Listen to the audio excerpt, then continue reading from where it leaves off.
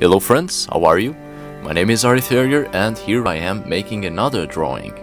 Those of you who like Norse mythology, I think you will like this drawing. By the way, some of you, my dear friends, are buying my artistic works at Society 6. Thank you so much for that. Here's Sarah, for instance, with a work of mine in the background. She tweeted me this a couple of weeks ago and she just made my day. Thank you so much, Sarah. If you guys want to buy more of my works, I'll leave a link down below in the description, and this work I am creating is already there.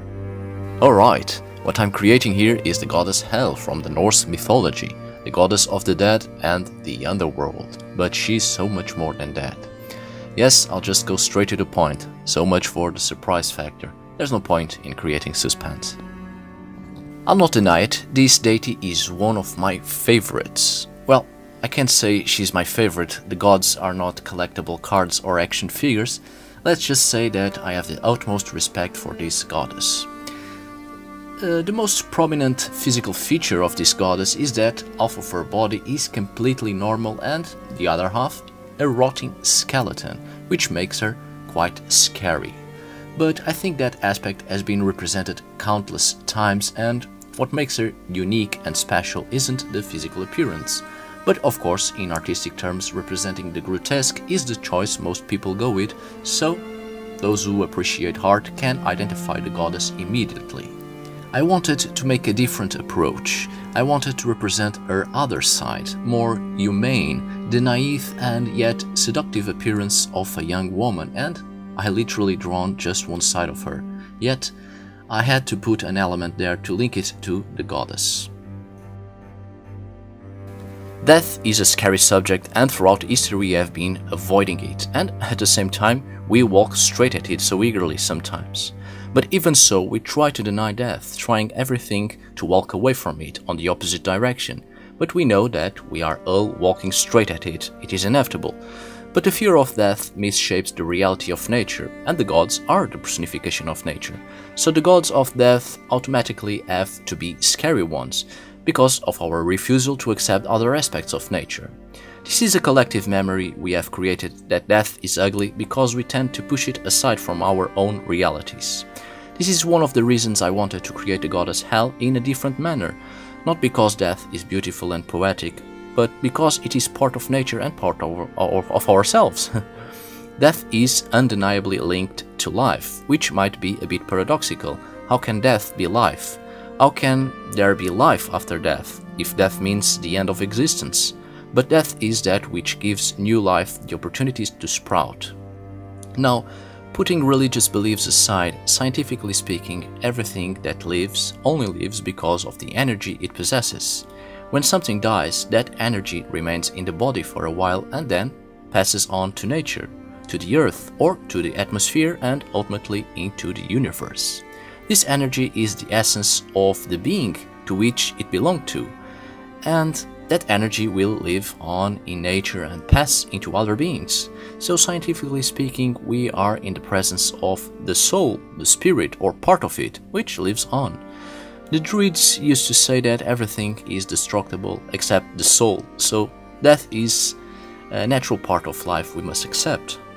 I've given Hel a more humane appearance, hiding her other side. What is more important, the shallow appearance of something just because it is pleasant to look upon, or the true nature of things? She might seem beautiful, but the ultimate test we go through is to accept the reality of things, and not refusing to accept it even when it's in front of us. She shows her other half, the other aspect of nature, the other side of reality. She gives that hand for us to kiss, for us to accept the truth. Are we going to take that hand and kiss it? Are we going to accept the truth, or continue to look upon her fair face and deny reality? This is the final kiss, the final test, taking her hand and accept our condition as mortals. I'm all talk, but I'm also afraid of death. Who isn't? Even those who so proudly say they don't fear death, well, sorry for this assessment, but in the end they all shit themselves. I'm not trying to pass the message that we should accept death and rejoice in it, or that there is beauty in it. Oh no. There isn't beauty in death, only when death gives way to life. What I'm simply stating is that we should respect it and try to live our lives as best as we can without denying reality or deny the truth of ourselves. Our true characters are shown at the end, when we face reality, when we face death, and it's okay to cry and to be scared, but I assure you, there will be a point of understanding, and that is the moment of peace in our minds and in our hearts.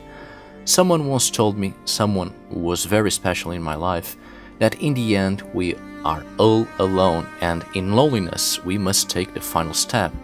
You see, even if you are surrounded by friends and family, at the very end, no one will accompany you in death. No one will do the journey for you or with you. That, perhaps, is the only thing in life we really have to do alone. Taking that final step towards the truth and kiss that hand and see beyond beauty and poetry, beyond the fairy tales, beyond the illusion of beauty, because death isn't the end of consciousness, but the continuation of the evolution of our consciousness. Alright friends, I hope you have enjoyed this video. All the links to my social media are down below at the description, as well as the link to buy my artistic works. Now I leave you with the final result and I hope you enjoy it. Thank you so much.